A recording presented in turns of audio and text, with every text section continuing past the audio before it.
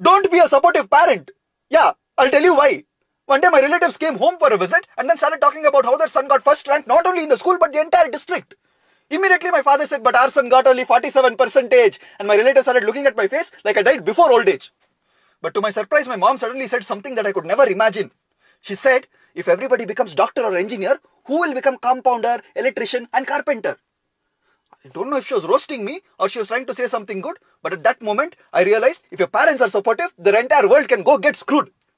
Since that day, I never got stressed about my exams. I started enjoying my childhood, entered my adulthood, started watching movies made in Hollywood, and then lived my life as much as I could.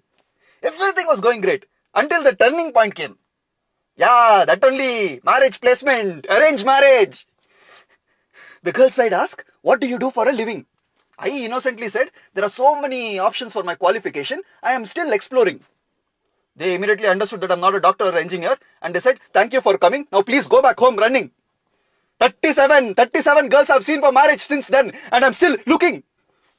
Deepika, Aishwarya, Priyanka, Radhika, Shalini, Malini, Hemangini, Lamborghini, everybody rejected me. Yeah, that day my mom was supportive, but who knew that the consequences would be so disruptive? See, if you're a parent, make your kid a doctor or an engineer. Otherwise, their marriage date will never come near. Don't be a supportive parent.